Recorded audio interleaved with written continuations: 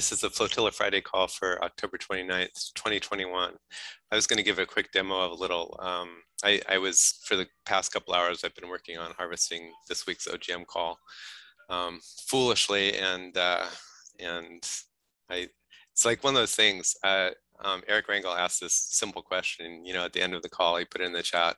So how are we going to harvest this call and all this cool chat stuff and notes and things? And, you know, and it sounds so simple. I was smart enough at least to type in the chat, you know, so love to chat more about that, Eric. It turns out that it costs many hours to do this. It's not trivial. And my headline, my wish is that we processed on the call and created an artifact during the call, yada, yada. So we've been through this before. So then afterwards, I'm like, Pete, why did you say many hours? It can't take more than, like, you know, it's going to take more than real time, but it's like 2 hours, you know, come on, don't be a famous last words. And so this morning I woke up and I'm like, I'm going to do it. I'm going to open up the script. I was playing around with the script yesterday, and I got, you know, some of the sea legs again. So I'm like, I can do this. And in like an hour, I'm going to get something really beautiful and say, you know, I got halfway there. So anyway, an hour later with the script, freaking an hour later. So here's, let me demo. Share screen.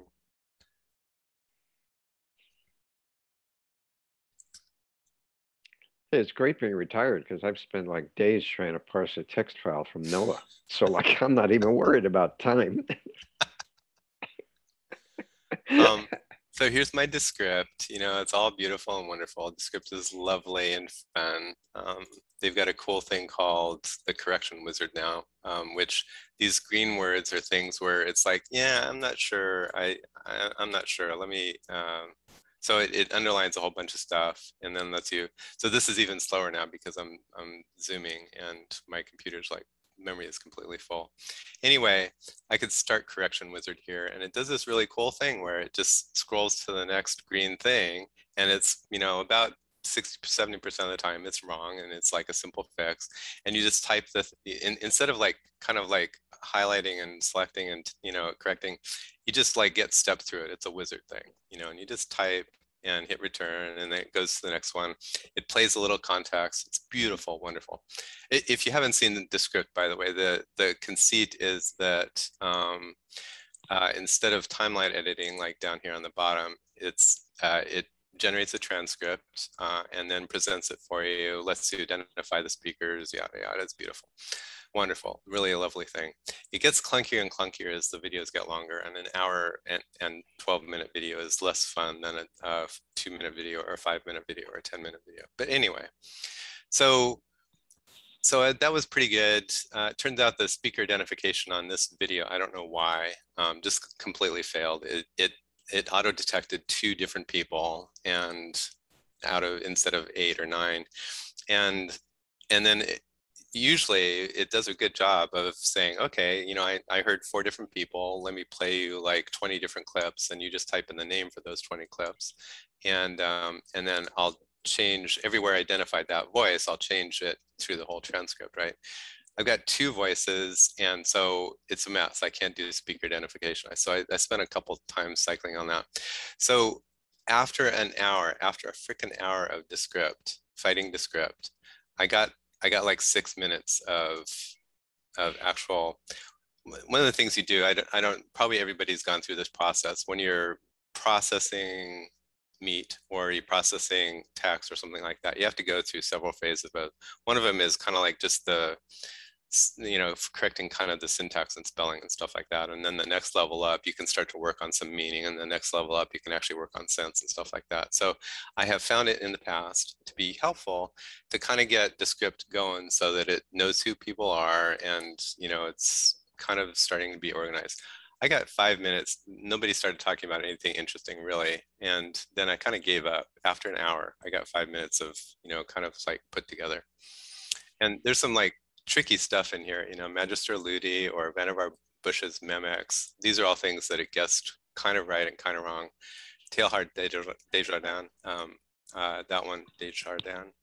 3 stops or 2 stops, I just checked. So, so after an hour, I kind of gave up on the script. Gave up on improving the script. There's a lot of things that are going to be wrong in the transcript, which is, and the speaker identification isn't there. So that makes me all sad. I spent about 20 minutes kind of reflecting on things. So then I'm like, you know, what this needs is a way to, like, instead of kind of like parsing, you know, line by line by line by line, if I kind of get myself familiarized with the hour and 15 minutes, and with the chat, with the Zoom chat, then I can kind of pick out topics and pick out people and pick out books and things like that and make a map of that. So then I'm like, okay, where do I map that? Is it Scalpel? Is it Miro? Is it whatever? And I'm like, you know, I'm pretty good at that in Obsidian now. So I've got really good Obsidian muscles, and I'm like, this is the way it should work. So what I did is I skimmed over the chat, the Zoom chat. This particular Zoom, this chat, we had, or in OGM calls, we're starting to get more discussion in the chat because the bandwidth isn't high enough for the topics in speech. So some of it kind of leaks over and fills up the chat, which is kind of a good thing because then it's written up, right? So what I did is I scrolled through the chat. This is post-processed by Bentley's formatter, so it's a little bit easier to read. So I just kind of scrolled through this looking for the highlights, and I mapped that into an OGM page. So I set up a new wiki. This is either going to sound crazy or brilliant, or probably both. I'm starting to think that instead of one big wiki, Massive Wiki loves to make more wikis, right? Or it's easy to make more wikis. Instead of one big wiki with all the calls in it, what I'd rather have is one wiki for a call. So this sounds crazy, having a whole wiki for one call, right? But it's actually kind of a good thing, I think. And then it scopes it really well. And then some of these topics will start recurring. And what I would do is have a fleet of wikis, massive wikis, and then just drag over the files that I need. Where we've got a file already that describes whatever, you drag that over and plop it in, right? So I'm kind of okay with the fleet of wikis, even though that sounds crazy. I think that's going to work out. Let me fix this while I'm looking at it. So then I've got another thing that I haven't been doing with wikis yet. I used to do this in old social text wikis. I used to put a prefix, topics colon or person colon or books colon. And then I realized that I could actually use directories for that. So I don't like this absolute path thing, but you kind of need it. But then I like the way this is working out, and I can't quite describe the way I'm labeling. It's not quite labeling an edge. It's, you know, labeling a topic. So anyway, so went through the chat, made most of this. Topics, books, resources, people, attendees. And then I can go back over the chat and I can go back over the descript and start to fill things in, right? Oh, we were talking about computer lib. I guess I don't have anything there yet.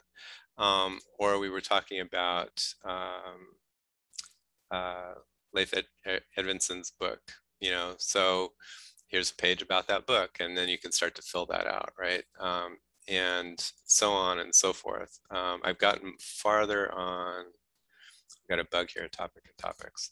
I think I'm farthest on Tor right now. So here's, this was a little back and forth between Jerry and Leif. And this is me copying and pasting from Wikipedia. And I was able to clean these up a little bit. And now it's pretty nice looking. You know, this is going to turn into a pretty decent web page. I've also done a little bit with heroes. This is, you know, this is what somebody said on the call. And this is something I was able to copy and paste from Descript over to here, clean it up a little bit, start to link it. And, you know, it's starting to turn into a nice hypertext map of the call. at some point, I'm hoping that this will turn into, I haven't even tried this yet, so we'll see what happens if my computer can survive it.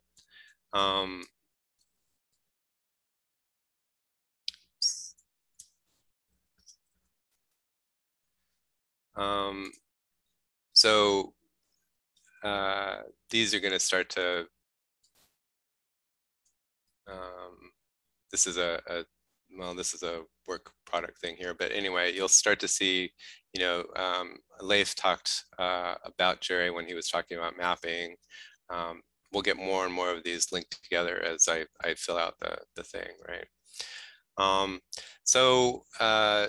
So I took an hour to do this, and the hour of doing that, I got a nice list of topics. I've got this, a thing where I can start to fill in the links between all the topics and the different books and resources and people and stuff like that. I'm really liking this. So it sucked to have the Flotilla Friday call come up right when it was getting good, but I guess now this is top of mind and I can share it. Thanks for listening to me natter on about it. I think it's super cool that it's almost like chaptering the call, because like when there's like the call is in chronological, like linear order of like a chat and topics that are discussed. But like, what if you're kind of like taking like, okay, this was a separate chunk that we could like expand upon further. And you're kind of like, all right, like branching them out and then making its own space to like continue working on that, which is really cool. Yep. It also makes me think about the like architecture of wikis, because it's like, well, how many layers down can you go? Like, cause like the fact that you were like, okay, I'm gonna make a whole wiki for this event. Like, should wikis just be like, no, like should, like if you have a graph database of just different wikis, yeah, right, where they're all like connected, that's kind of seems, that's like the logical thing for me. I don't know. Yeah, totally makes sense. Go for it, Marc-Antoine. Well, I did ask in the chat, but the problem with one wiki per call is it makes it harder to draw connections, isn't it? Or is it, how easy is it to do cross-wiki links and massive? It's a topic I know is coming up, and I'm kind of deferred it. My current hack, my thinking around the current hack is, I'm going to be promiscuous with copying pages, and I'm not even going to keep track of where it came from, right? So if there's a page about Tor, or there's a page about the Open Innovation book or whatever, and it's in a different wiki I've got lying around, or somebody else's wiki, I'm going to just copy the page and put it.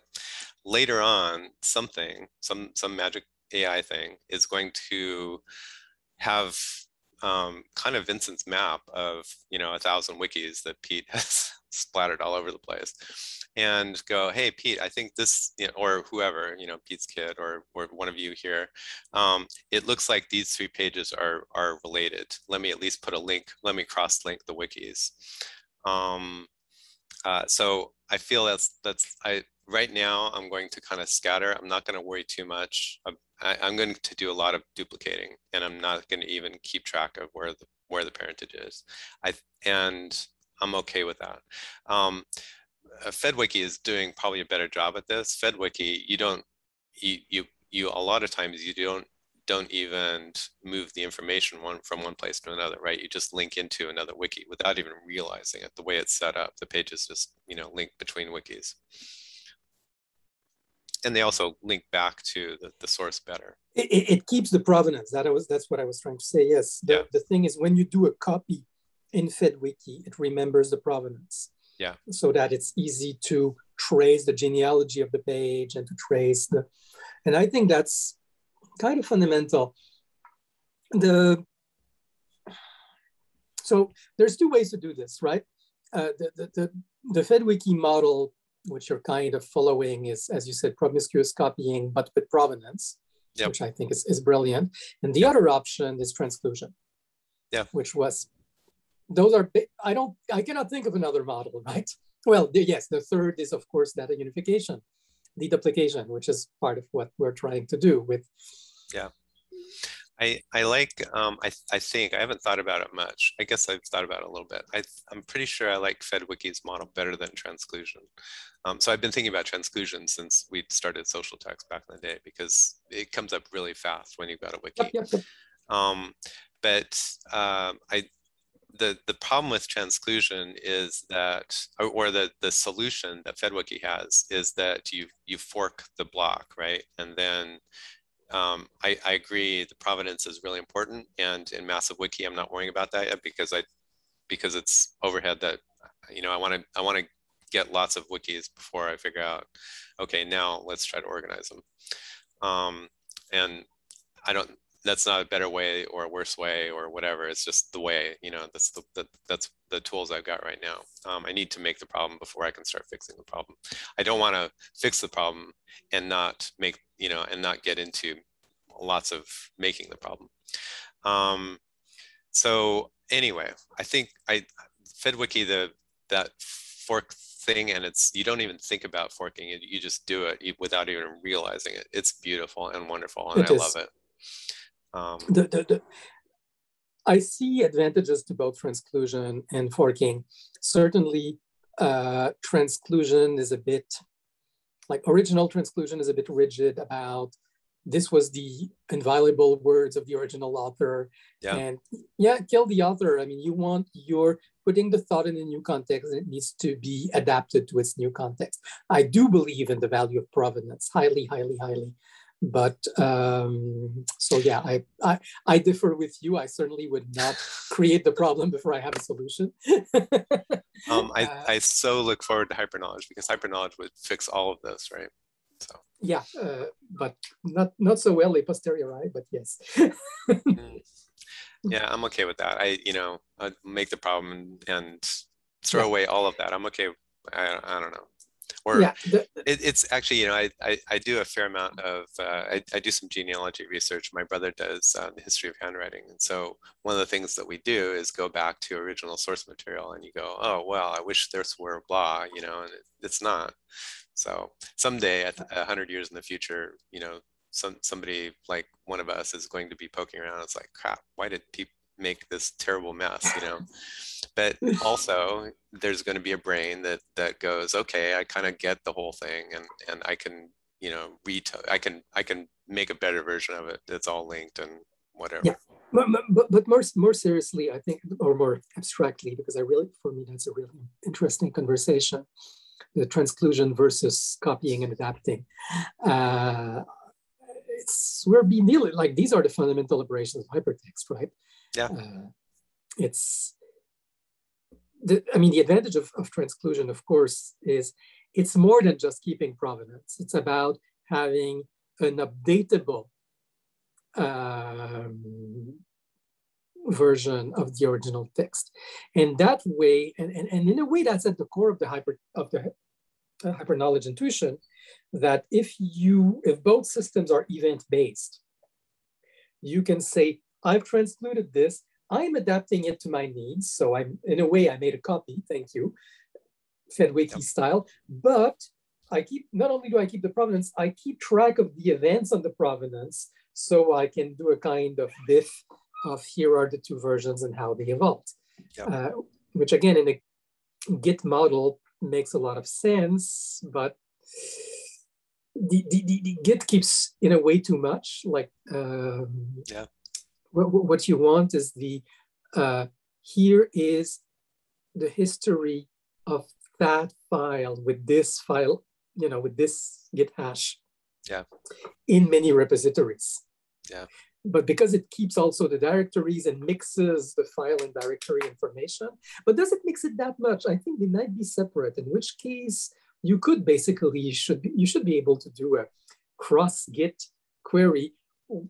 Give me all the files with that hash, wherever they're in. I'm curious. I would love to look, but I'm not going to get around to it. I know. Git is really interesting. Yes. Vincent. Anyway. I think. Oh, Wendy, did you want to go first, or are you no longer available? Hi. No, I'm good. I tried to lower my hand. I guess it didn't come down. Thank you. Oh, it did. I just was remembering that you raised yours first. Thank you. That was sweet of you. So I hope this isn't a tangential thought now. When I raised my hand, it was very relevant. But I realized that Pete, in the kind of like link chainsaw widget, we're doing something wrong when it comes to like the source, which I like knew in the back of my mind that it was kind of too difficult at the time.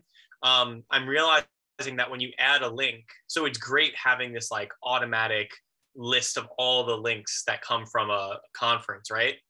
But I really want to know what people said about that link. So like the text that's right before or after the link. And so this is probably where like we would have to combine Bentley's tool with with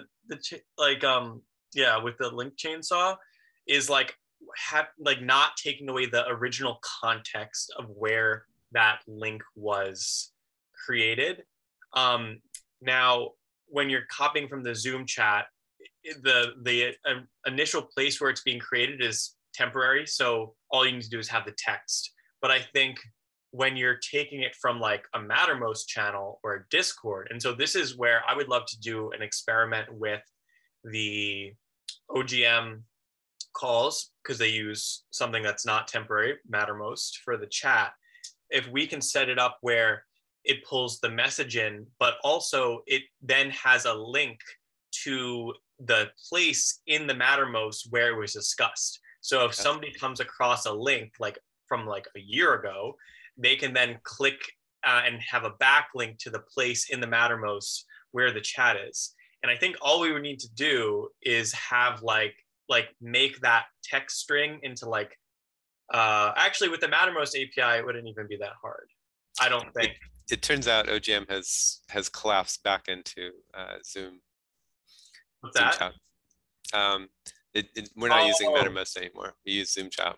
Well, maybe we can give it one last hurrah with this new idea. But yeah. Well, the other, so I don't know how persistent this one wiki per call thing would be, but another thing to stick into this wiki is the Zoom chat, and you could link back and forth from, here's where the topic of Thor came up, and here's the link in the chat, and you could also permalink from Trove into the chat there.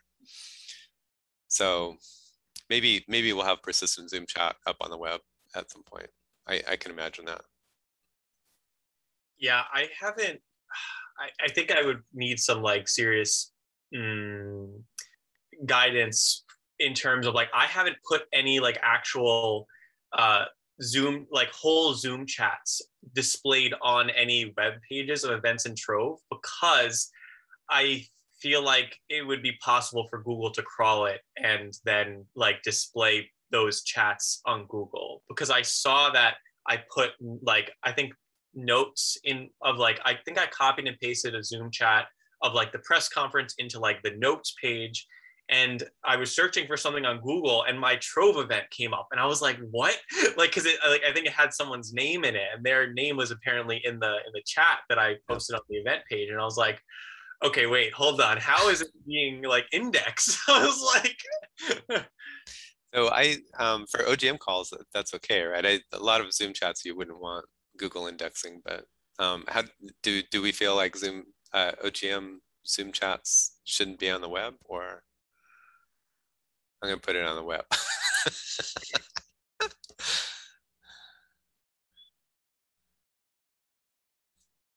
The other thing I have to do is figure out how to do in Massive Wiki or Massive Wiki Builder doesn't make links to paragraphs, which, not for anybody here, but for the record, I guess, Eugene Kim used to do some, and Chris Dent, I guess, used to do purple numbers. They called them paragraph links. well, even if you do it like a static site where you generate HTML, you can't link to sections. Oh, you totally can. It's just Massive Wiki Builder doesn't do it yet. It would be really easy for Massive Wiki Builder to do it. Oh, okay. There's a weird thing where I think a purple number was a promise that it would always be a permalink to that paragraph, even if the paragraph shifted around on the page. So that's a whole nother thing, but high performance addressability, thanks. Wendy?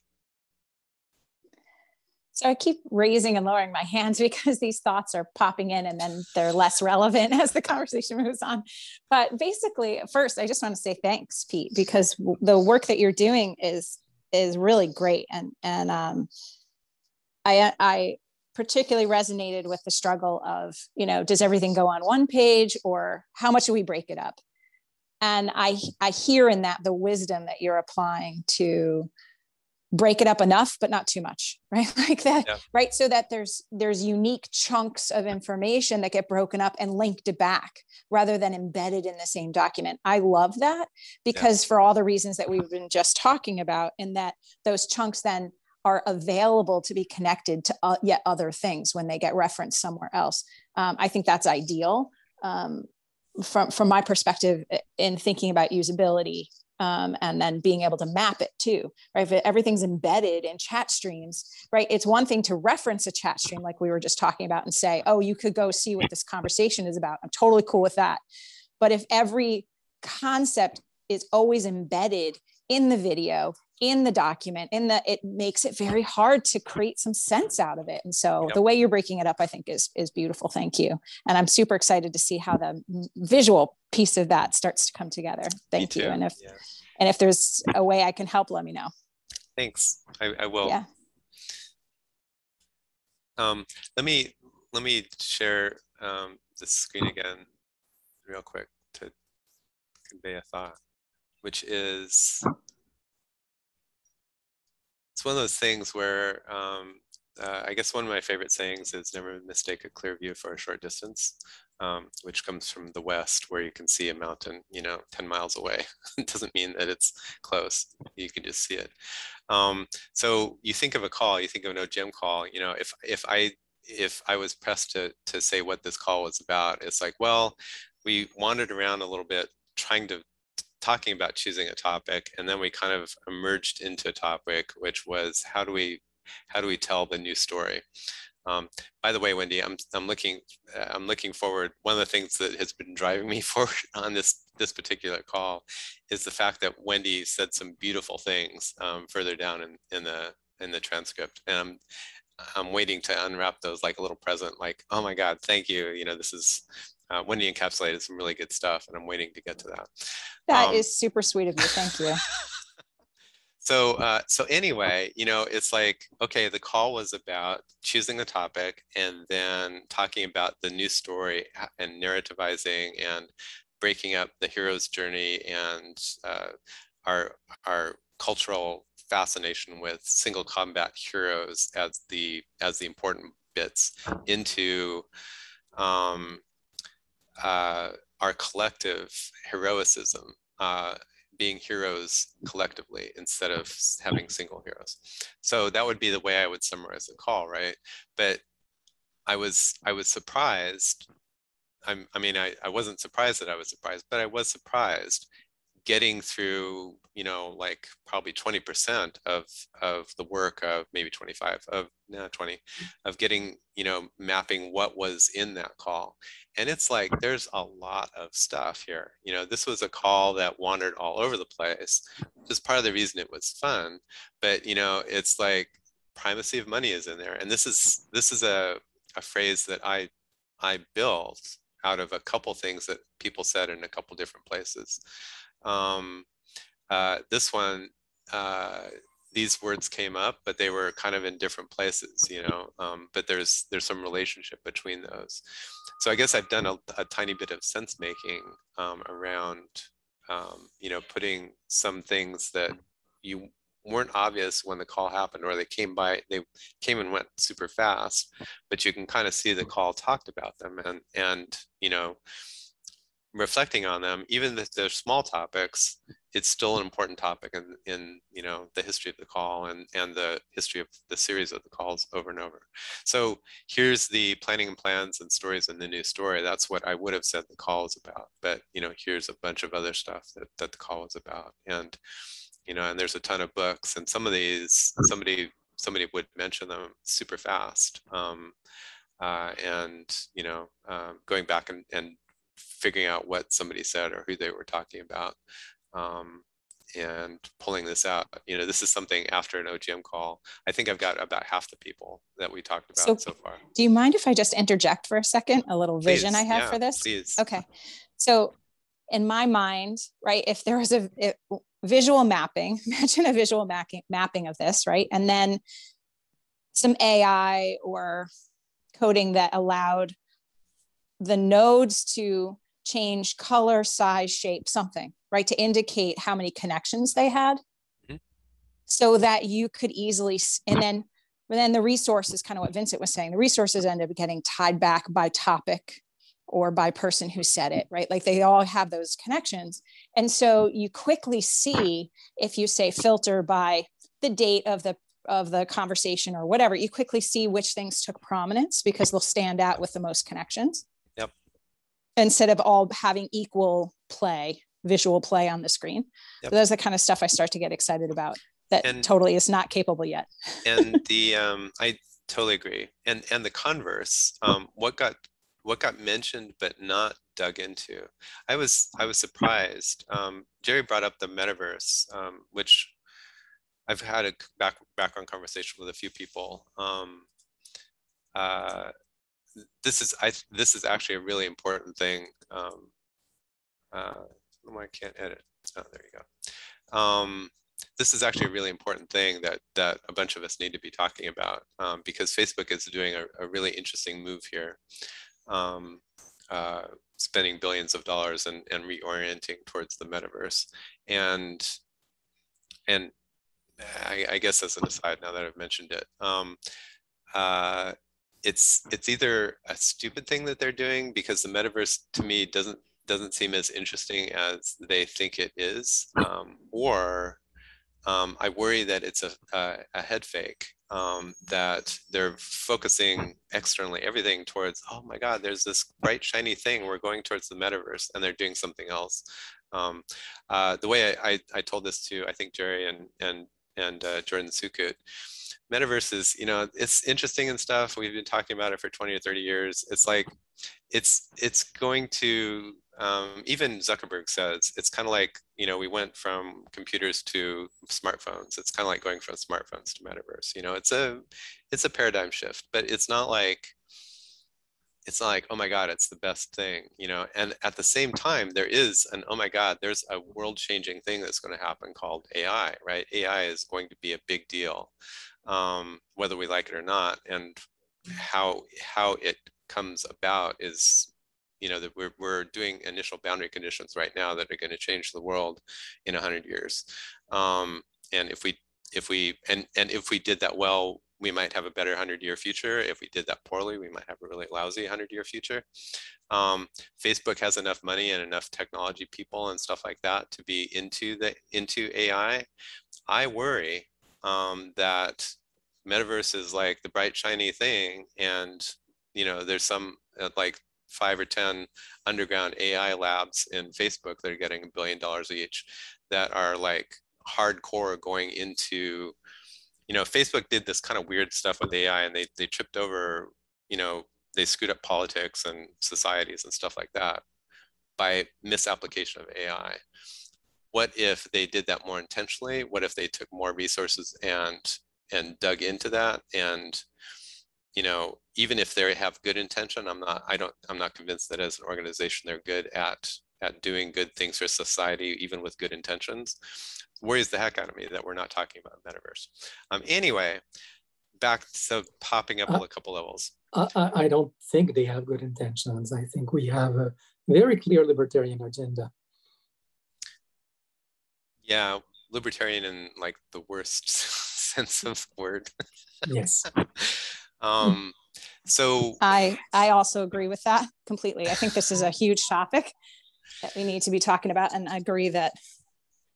So Jerry mentioned this, and then I said, this is an important thing, but maybe it's not the topic we want to talk about today. It wasn't until later, like reviewing the call, Grace said the same thing. Metaverse is the topic I would pick out of this.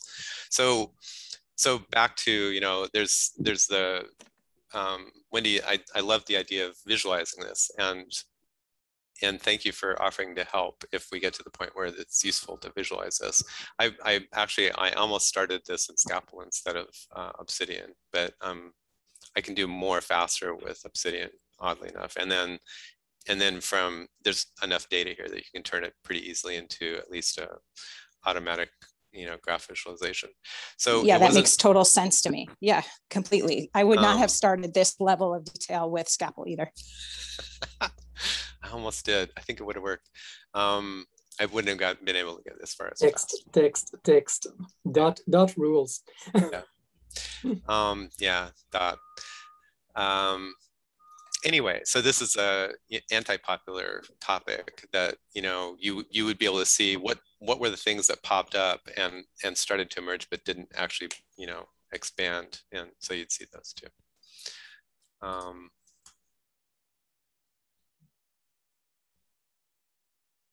And actually, can I add, I think we actually in some ways did talk about the metaverse yesterday, because we were just talking about we ended up talking about, I'm sorry, I'm walking around. We did end up talking about it in the sense that the story we want to create would be the engine that would feed how we develop the AI. Yeah. Right? We were talking about the positive side of it instead of the negative. Yeah. That's all. Yeah.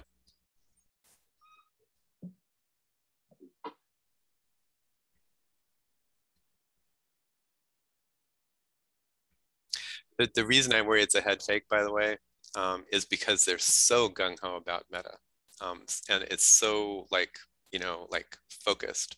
It feels like a PR push to me. It doesn't feel like... Well, the timing of the PR push just after the, I'm sure it was in the works. No, don't get me wrong. Yeah. But I think they were very happy to unveil it now with the Facebook papers. I think it's a great way to... That's true too. Yeah. Shift the discussion, shift the conversation. Yep. Yes, distraction. And I mean, it sounds silly to say, oh yeah, Facebook's getting a bad name, let's just change the name. I heard somebody say they changed the only thing they didn't need to change about what they were doing. That's a good way to put it. It's a good way to put it. But, the worst thing is that it'll probably work. Yeah, it'll work. Yeah, I read a really good article, which I posted in the Flotilla about the reason they changed their name. And yeah, it's like, it's a very common tactic that's been used time and time again to like, oh, we're beyond petroleum now after we just had this giant oil spill. Like, really? Yeah. And then don't change anything. So I think it's going to be a long time. Like, the other thing that's interesting to me is like, how I see Facebook, it hasn't, like, the fundamental thing that you do on Facebook has barely changed. Like, they've added a lot of like random little features, but like their core product is like, has not really innovated much. And it's so funny that they're like pointing to this like, oh my gosh, we're gonna be the Meta. And it's like, we have this like 15, 20-year-old feed of people posting. It's like, there's such a huge disconnect that it's almost ironically like funny. Tragically funny.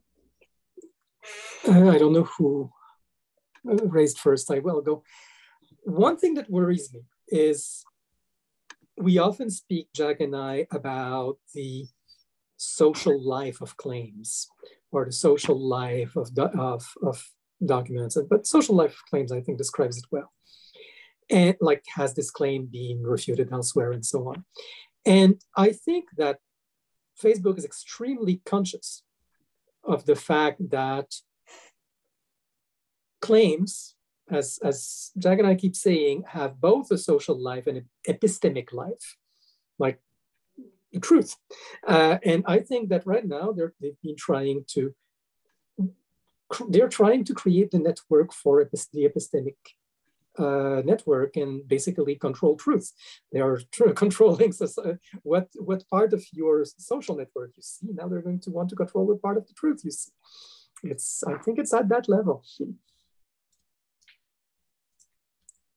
With what they think is good intention. No comment. I'm not sure they even care. I don't know. No, I'm sure they believe it's. Few people believe themselves to be evil, but I'm not sure. Okay, let me put it this way. I think a lot of people think who are not into good think, oh, but we're beyond good and evil. And I'm afraid they're at that stage. Yeah. Go for it, Michael. Yeah, I was just going to say, the thing that I almost feel is worst about this is as if BP had renamed itself alternative energy sources. You know, they've co-opted a generic term that we need to use, and they're going to be the ones who are defining what a metaverse is in too much of the public eye, and also just sowing confusion just about what you know, it's or if they had named their, you know, if they had named Libra crypto, you know, or changed the name of the company to crypto or blockchain. Yeah. You know, it's just it's such a power grab in a sort of big-footing, you know, we're the ones who own this, that whatever they're actually doing is almost beside the point. That's what that's me about it. Yeah, I was in a conversation this morning where the word meta came up a few times and the word metaverse came up a few times, and they didn't know about it. And I was like, guys, you can't use that word anymore. And they're like, what are you talking about? And then I became the bearer of bad news and everyone flipped out. And I was like, yeah. I have to say, I mean, I used to work at Time Incorporated, and one of the realizations that they had over the years was that naming, you know, making brands out of the words time, life, people, money was, you know, there were conversations where people were saying, I mean, certainly within the company, but even in the industry and even among the public, wait, do you mean people the magazine or people lowercase p, you know?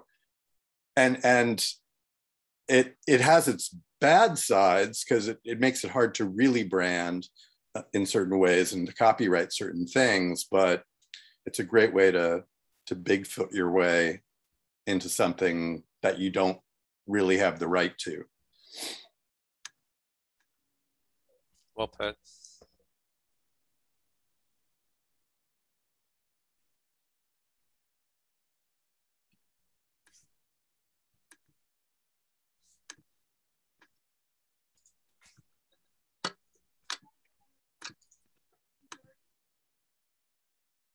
Just meant to be lowering my hand and hit the wrong thing. not yay. No. I think a moment of silence. It's sobering for us all. But well, we'll have to either fight for the name or fight for other names, right?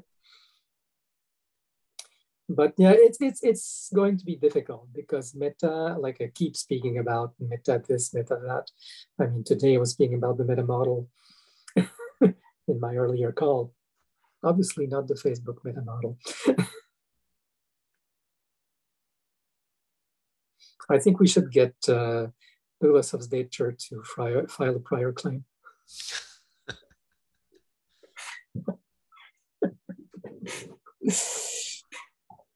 I'm curious actually if he's reacted or will.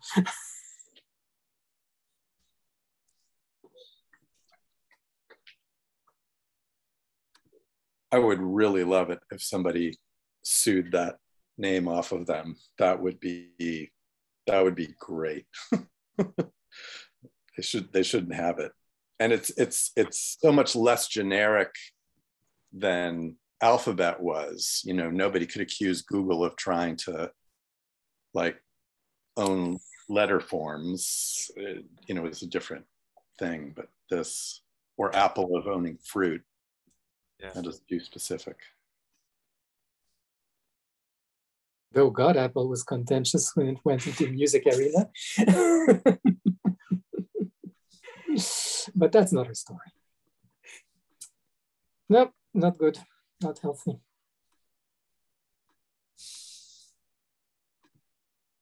What should we talk about next call?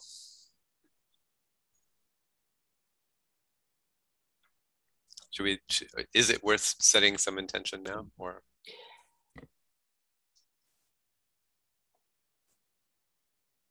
I think it may be, you know, we did have a few good conversations about sharing data objects, and I'd like to see some of those on, even if it's not in the hyper knowledge paradigm. How do we name and delimit, you know, delimit and boundaries around data objects? Still sounds like a useful topic.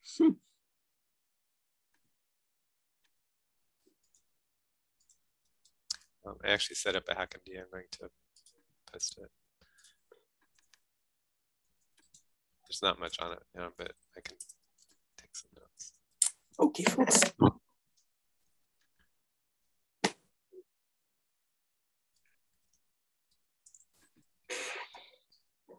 I would like to, the next meeting maybe, finish the conversation we started about like having a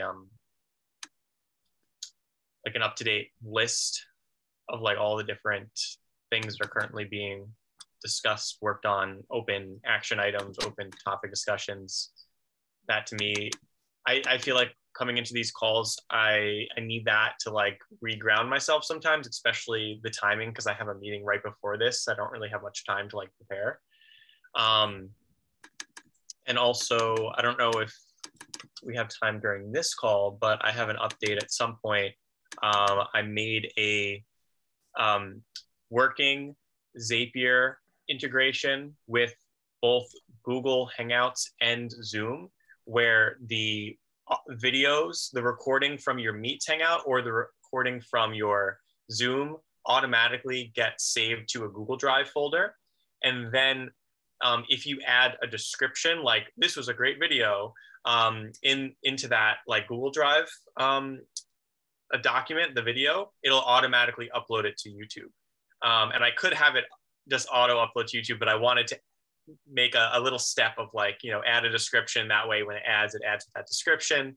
And then, so I made that as a Zapier's app, and I also like published it. So like anyone else can copy that if they want to set it up with like their personal YouTube account and wherever they store their files. It could be locally, it doesn't have to be Google Drive, it just has to be something that syncs, I think. But yeah, I could talk. I think that's an exciting update. I have that working right now. So if anyone wants to know about how to set it up, I'd love to chat. I'm interested in that. I'm working on something similar for Jerry for Weave the World, and then Wendy Elford and David Bova and I are doing some of that stuff too. Similarly, I want to move those efforts off of Google Drive and off of Dropbox to something else. And so I'm looking at SyncThing and Nextcloud and a few others, C-File and stuff like that. Well, we just got it working. I feel a similar sentiment where I'm like, I really want to be off Google Drive, but also they just made things so much better recently that it's like really hard to resist. And the other really interesting thing that Google did, Pete, could you make me co-host for a second?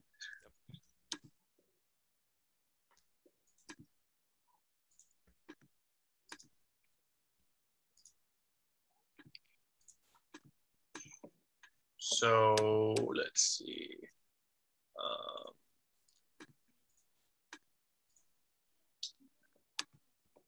Okay, so basically in Google Drive, I was blown away by this because this is like, if you hit the @ key, it basically lets you tag different data objects. So like across the whole Google suite, which is like exactly what Trove is doing. And I'm like, wow, okay, is this coming mainstream now? So you can tag like people, templates, like files, and you can even do like events. So like I had like an event in my calendar and then that event showed up. So like in a Google Doc, I could like tag an event that's on my Google Calendar. I think I don't have any events on here because I just created this new Google account for Trove, but it lets you like link things up, which is really interesting. I don't know what it actually does with that, but I guess it'll let you, okay, yeah, so it like pops up like their card. You can like email, schedule a meeting, or open like a detailed view. And I assume the same thing would work with like a file or an event, for example. So like it's like a Google Sheet, yeah, and then you could like have a preview of it. So I think this is like kind of a game changer, honestly, about Google. And like I don't think Nextcloud they're probably 10 years away from this. Yep, that's real sweet. Random tangentially. Their grip on all your information. I found a pretty good clone of Airtable, actually. It's called C-Table. And it's not going to, I mean, it's not for you, Vincent. You're power using Airtable in a way that I'm sure C-Table is not going to support for a while. But for the simple stuff that you do in free Airtable, it's very similar to Airtable, and it seems to work well. So I'm going to dig into it a little bit more and then talk about it. But it's mostly open source, not completely, and you can self-host it for free forever. So if you can self-host it, what's not open source? It ships, right now they're shipping it in a Docker container. And I don't know how they're going to obfuscate or actually maybe the part that's proprietary is got something to do with, I don't know, collaboration or something. And so. Okay. Amazing. There's amazing evolution in the CRDT OT space right now. Yeah. It's quite fascinating.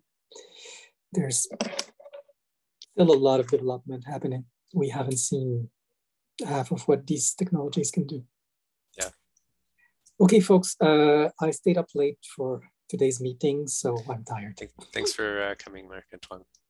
Bye. Everybody else okay if we fold the tent up and I can get back to my tilting windmills? I'm good, thanks. And I liked the suggested topics too that other people had for the next meeting. Thank you. Thanks. Okay, we'll see you around. Take care. Yeah. Thanks. Bye.